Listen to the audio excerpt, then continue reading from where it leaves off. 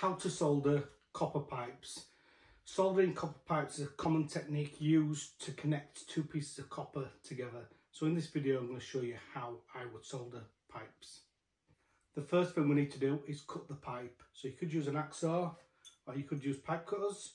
I would normally use a pipe cutter, pipe slice, and just cut the pipe. And then what you need to do, you need to make sure this end is good and clean, and then also you want to deburr that pipe. So you can get deburrers just to deburr the pipe.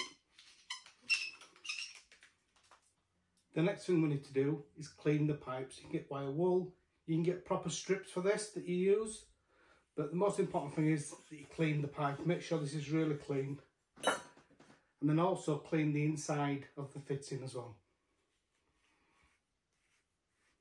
Then we want to apply a thin layer of flux on the pipe. The flux helps the solder flow. And then we want to connect the pipes together. So if we just push them in, push them together. I've got two pipes here. And then what you can do is just wipe off any excess of the flux. And that'll just make the joint a bit neater when you're soldering. And then we need to get this propane bottle and we need to heat the joint evenly across it. So all we need to do is turn this torch on, adjust the flame. Ideally we want this flame quite low. We don't want to put loads and loads of heat on this. And then we're just going to put this over top of here and move it around just to put a little bit of heat into there. And then we're going to use a solder, and we're just going to drip a little bit of solder onto the fitting. And then what you watch and make sure that it's run round, and then do the same on the other fitting, or on the other joint should I say.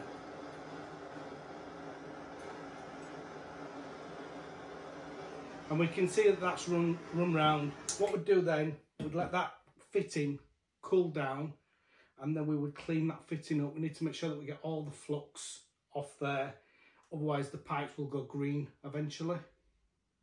And if we just have a look on the fitting, just have a look on there, we can see it's all run round nicely. And as I say now, all we'd do with that, we'd just clean that off, just get a bit of kitchen roll once it's cooled down, because if you try and do this when it's warm, then it can crack the fitting. You could have a problem later on. So clean all your flux off as much as you can, and then you might want to use some wire wool and then just clean the fitting up. A few things to consider is it's not going to be easy like this on a bench, might be up against a wall. So you might want to use heat mats. Just going to go up on a wall. Maybe not the best place to show you, but if we're going to go on here, you could put a heat mat behind it, and that would help then with the soldering, so you don't get any burn mats on the wall. So yeah, if you've got any questions on how to solder, put a comment below and I'll try my best to answer the best I can.